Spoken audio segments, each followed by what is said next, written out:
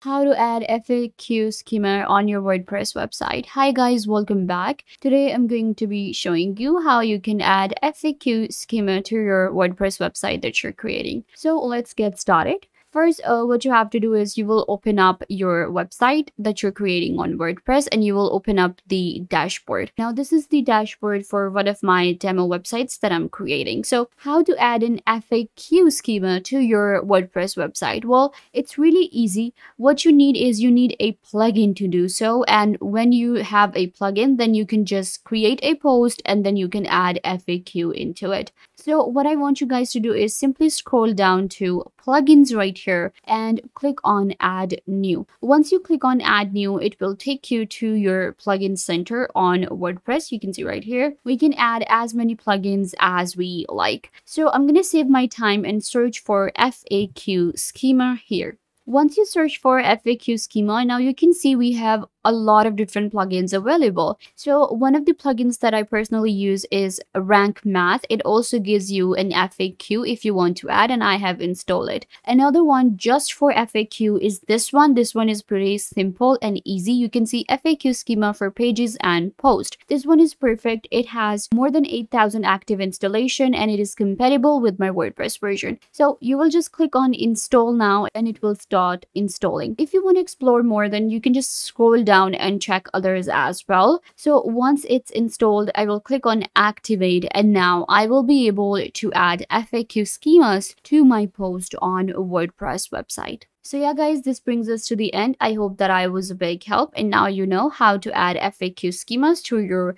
WordPress website. Don't forget to give this video a big thumbs up and subscribe to the YouTube channel.